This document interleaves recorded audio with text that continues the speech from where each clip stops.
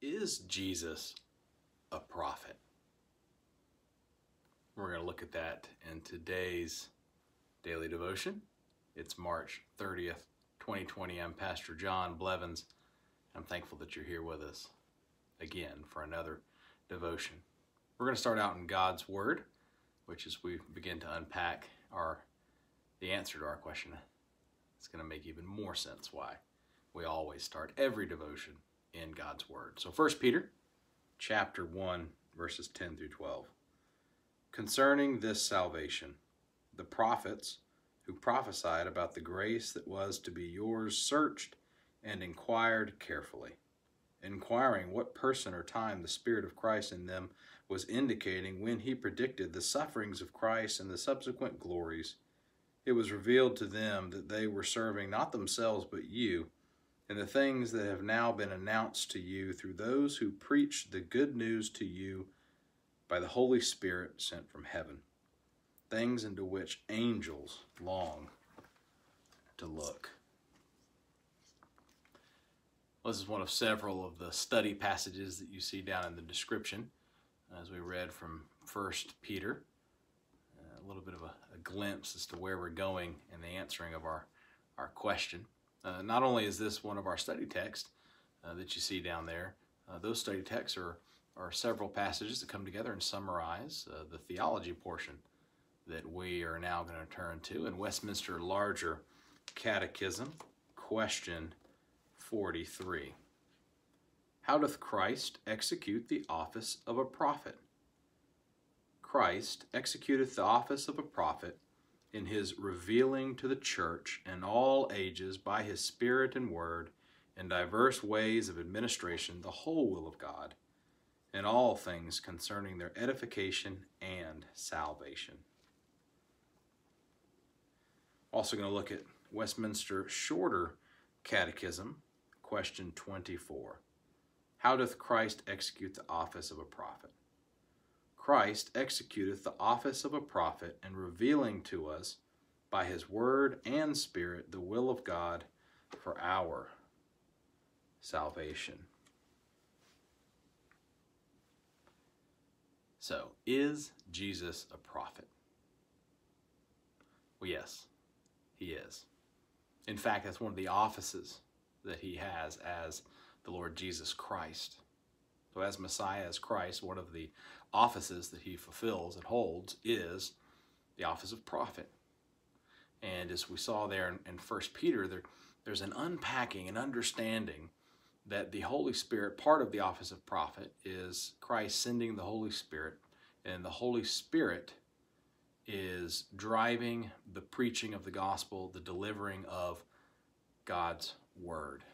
So we see here in 1 Peter, there was this clear picture that was being drawn and understood to the reader. The Holy Spirit had sent the truth through the messengers, through those preaching it, through those sharing God's word at that time.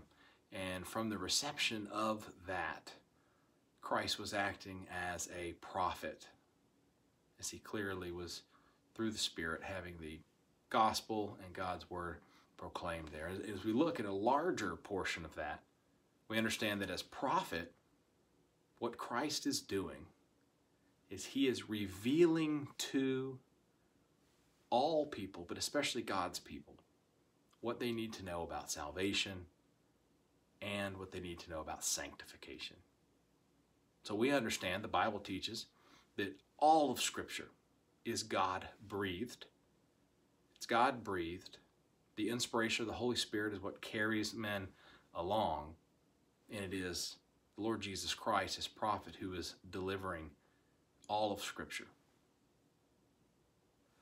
It's an amazing thing as we look at the New Testament in Hebrews, as it opens up and it talks about how the Lord chose to speak to men in various ways throughout Old Testament history, in that portion of the redemptive history, and prophets who were speaking, using the prophets to do miracles, to attest to what it is that they were proclaiming is God's word, that prophets received the inspired word of God given to them through dreams and different means.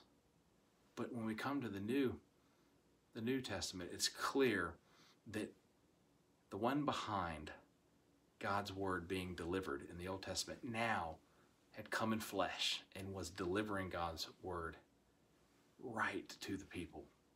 And then we see, continuing from Genesis to Revelation, all of God's word comes from the Lord Jesus Christ in his office of prophet.